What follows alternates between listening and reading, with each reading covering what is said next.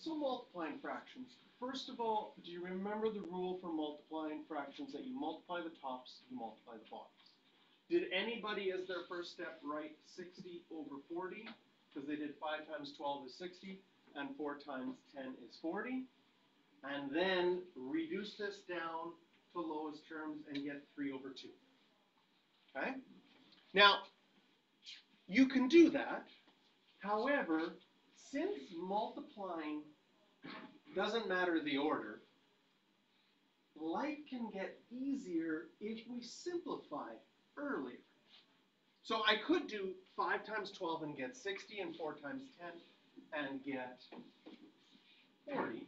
However, I also might notice, and I'll do this in 2 different colors, I know that 12 divided by 4 is 3. 3 over 1. So if I wanted to, I could simplify that early.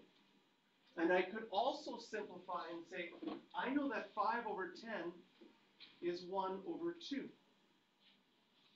And now if I multiply, what's 3 times 1? It's 3. What's 2 times 1? It's 2. I get the same answer, but I didn't have to multiply any big numbers. Now this can get messy when we start doing this, because right now I look at what we have, and it is kind of messy. Sometimes an easier way to show what we did is I could change my 12 to 4 times 3. And I could change my 10 to 5 times 2. And since we're multiplying and these are identical, those would simplify to 1. And these would simplify to 1. And I would get 3 over 2 that way as well. Okay? If we can do simplifying early, it'll make our life easier. Okay? For example, here's 2 fractions.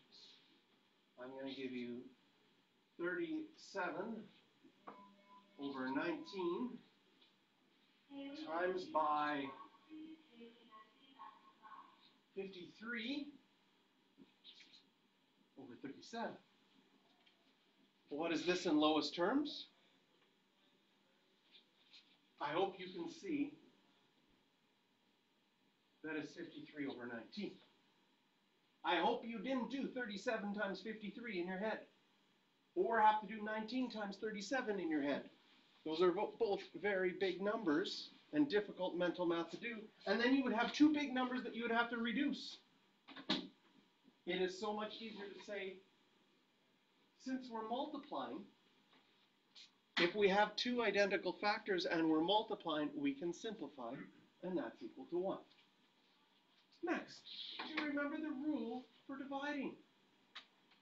The rule for dividing in fractions is that you multiply by the reciprocal. And since we're multiplying and these are identical, I could simplify those. And I would just be left with negative 20 over 5, which you might recognize is just negative 4. So when multiplying by the reciprocal, we do that again here. It is the second one. That gets changed.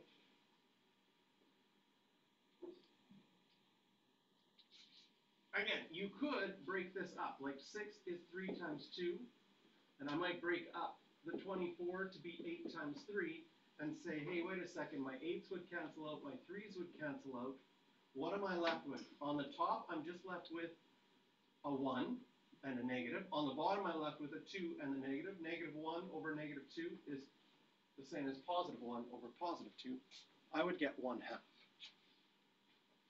So if you break things up and have identical factors, that makes it really easy to see. Some of us, though, would probably do this in steps. Did anybody say, I know that this is negative 3, which is negative 3 over 1. And this becomes 3 over 6, which I could reduce to 1/2. You have some options, right? How you want to simplify is up to you. Sometimes doing like I find, I do this a lot. 2, 2, 3. But that's very hard. Like, what just happened? And if my answer, when I check my final answer, is wrong, I'd be like, I don't know what I did there. I guess I just drew a bunch of lines through things and rewrote some numbers, but I can't even see my mistake after I went through it. Breaking it up like this, oh, I can cancel out 4s, I can cancel out 5s, being left with a 3/2, a little bit nicer, and probably more in line with what we're going to get when we go to example 1.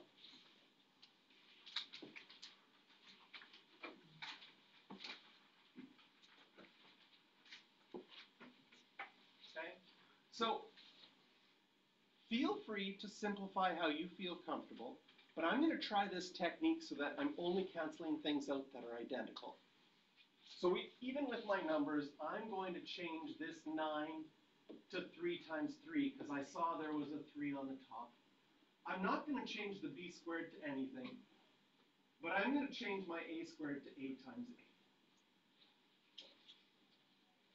Because I just want to have so much fun going, those would cancel out because we're multiplying. One of these a's would cancel out with one of those a's. What am I left with now? So now I go, what am I left with? On the top, I'm left with a 2 and a b squared. On the bottom, 3 times 5 is 15, and an 8.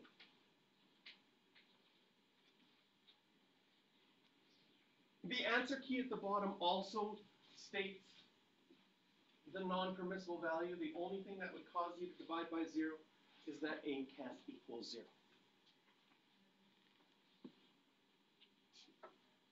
Okay? But I also see people doing this. Okay? This is nice and clean. Clean work tends to have less mistakes. Not a bad idea. I see this because I do this a lot. I would just like, ooh, those cancel out, leave me with a 3 on the bottom. And then I'd be like, ooh, that cancels out with that 8. And then when I go to write what's left, I've got so many lines that sometimes I'm a little lost. So expanding things out and just canceling out what's identical cleans things up a little bit. You're going to make a few less mistakes. I don't mind if you're able to do it shorter. But if you check your answer at the answer key and it's wrong, then I would say maybe you should try it again and do it a little bit slower, show a little bit more work, and see if that fixes it up.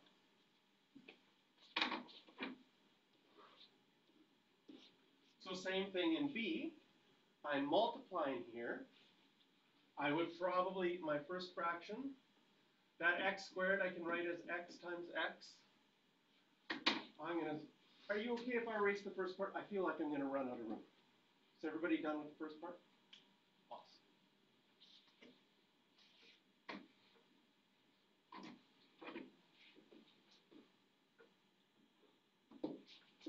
2 fractions multiplied by each other. I can't break up 3x anymore, but because I have an x squared, I might write that as x times x plus 2. And then I have 5, x minus 4, 8 times x plus 2. We're multiplying all the way through. Okay, this x plus 2, identical to that x plus 2. We can simplify that. That'll be 1. Sometimes I use different colors when I cancel out different things. This x and this x would simplify to be 1. And this x and this x would simplify to be 1. Ooh.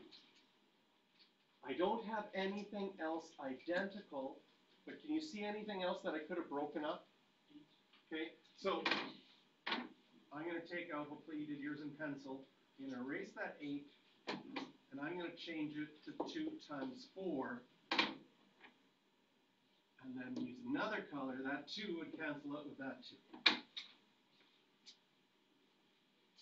2. When I break it up like this and simplify this way, now I can check what's left.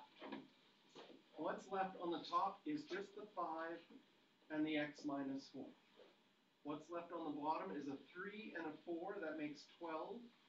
And that's it.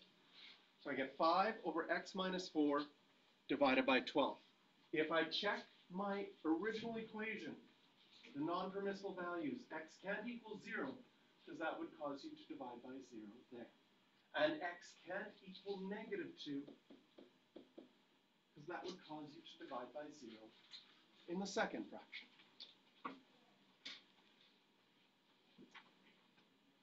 So again, the color coding is nice when you look at it afterwards, just to make sure that you canceled out things that went together. Okay? And it's not bad if you had this written out to begin with. This isn't bad to say I can cancel those x plus 2's. This x squared cancels out with those x's. This 2 and this 8 would leave me with a 4 on the bottom. You can do that, but do you see how messy that starts to get? Right? And if you're just a little bit not confident, and that's the way I showed you how to do this, you'd be like, maybe I'm lost, right?